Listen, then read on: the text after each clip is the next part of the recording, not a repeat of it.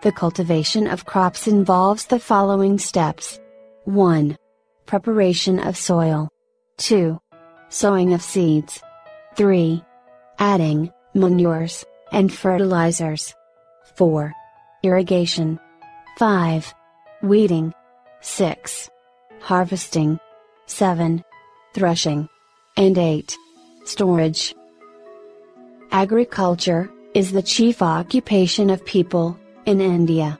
Farmers follow a set of practices in growing of crops. The first step in this regard is the preparation of soil.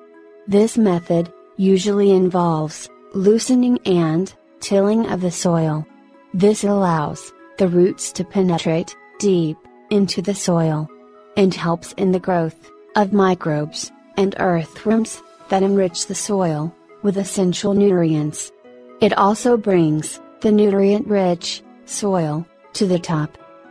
The second step is the sowing of seeds in the field.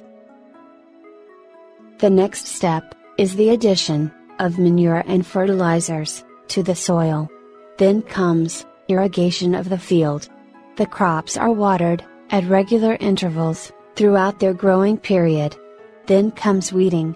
The weeds are removed, either manually, or by using machines. After the crops are fully grown, comes the process of harvesting. The cutting and gathering of a mature crop is called harvesting, or reaping. Then comes threshing, that is, separating the seeds from the chaff. The grains are finally filled in sacks, and stored in go-downs and warehouses.